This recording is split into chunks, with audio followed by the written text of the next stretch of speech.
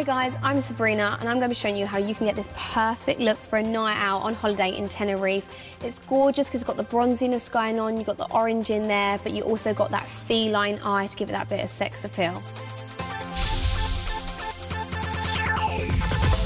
I'm going to start off with a primer. This is the Wow Skin Tan Liquid Glow by 17. I'm going to pump some of that onto my hands. This is really going to help make everything look glowy and radiant. Once I'm happy with that, I'm then going to move on to my base. So I'm going to be using the Urban Decay Naked Skin Foundation. I'm going to be using a flat top brush. This is really going to help me pack on the product, and this is one from TOWIE. So I'm going to squirt that directly onto the brush. I don't know if you can see, but this is really lightweight, but it is just going to help conceal any flaws we may have. Even if you have the best matching foundation, always bring it along your jawline, as we do not want any harsh lines going around the jaw. It's really important that we use primers because you want your makeup to last as long as possible. I'm going to prep my eyelids with an Urban Decay Primer Potion. This is really going to help my eyeshadow to last longer and stop it from creasing. So I'm taking that all over the lid and also up to the brow bone, as I will be adding a highlighter to that area. I'm going to now use an orange eyeshadow. I know this can look extremely intimidating, but don't worry, less is more. You can always build up with your makeup. So I'm going to be taking that on a fluffy blending brush, and I'm going to be taking that right into the crease and slightly above the crease. And really bring it into this corner as well.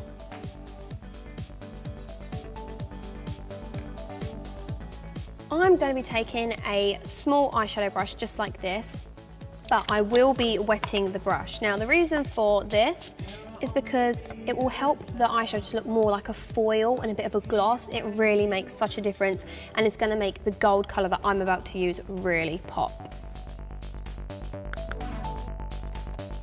Press that onto the eyelid. By doing a patting pressing motion, that's really going to help avoid any fallout. Now it's time to add a bit of definition into our crease. So I'm going to be using this matte brown eyeshadow here called Dreamer, tapping off any excess product as always. So once again, I'm going to be blending that into the crease area, making sure I'm happy with how it looks. And as you can see, we're going to get this radiant from gold to the orange, really going to give that sort of sunset feel to the eyes. So I'm going to be using a sort of gold yellow tone highlighter. Now this is from a contour and blusher palette that I have here. I'm adding that straight onto the brow bone. If you just compare it to my other eyebrow, this one instantly looks a lot more lifted and arched now. Now it's time to add some liquid eyeliner, and I'm going for a really feline wing. So I'm going to be bringing it right into the inner tear duct area, and I'm going to be extending that out. I use my bottom lash line as a guide, and then I follow the line along and then connect it and fill in that blank area. For the feline part, I'm going to be pulling in this area here and bringing that eyeliner right in there, just like so. And by the way, in case you're curious, I am using the L'Oreal Superliner eyeliner. Now we're going to go back to our black eyeliner. I'm using the NYX pencil eyeliner, and we're going to be applying eyeliner just to the outer corner here. This is really going to enhance this cat eye look that we have and really darken that outer corner. Now for the fun part, add in some eyelashes. I'm going to be using the Eyelaw London ones. I'm going to go for these really flirtatious, wispy looking lashes because I think they're going to complement this look really well. Pop a nice thin layer of eyelash glue to the lash line. And never apply your eyelashes straight away. Make sure you leave the glue to get tacky. To actually apply the eyelashes, I will be using tweezers. So I tilt my head back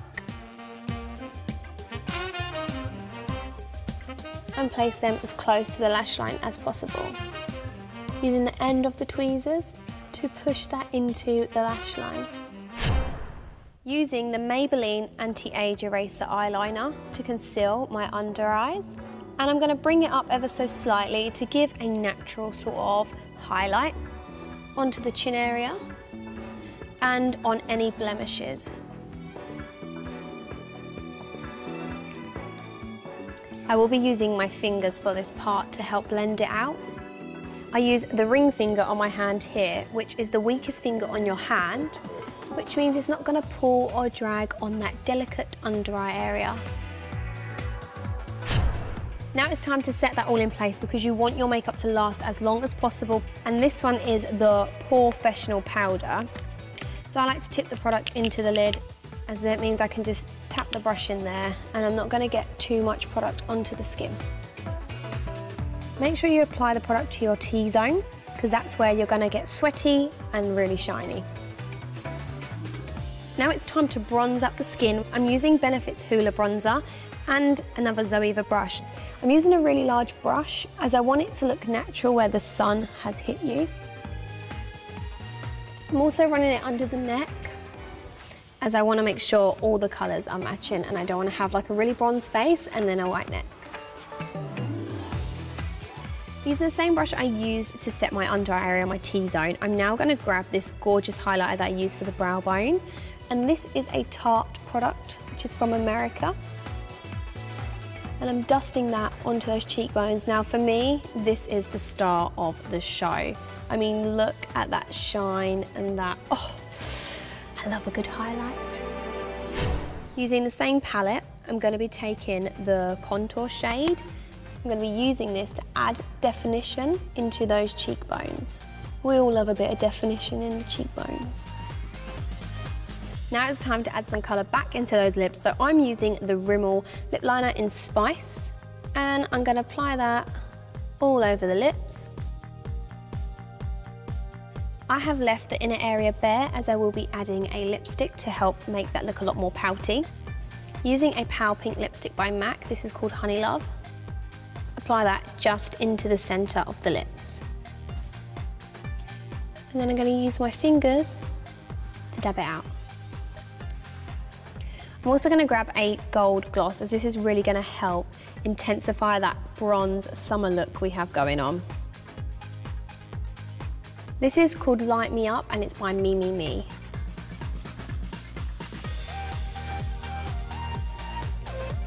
So I'm dabbing that out once again as I don't want the lips to look really cakey.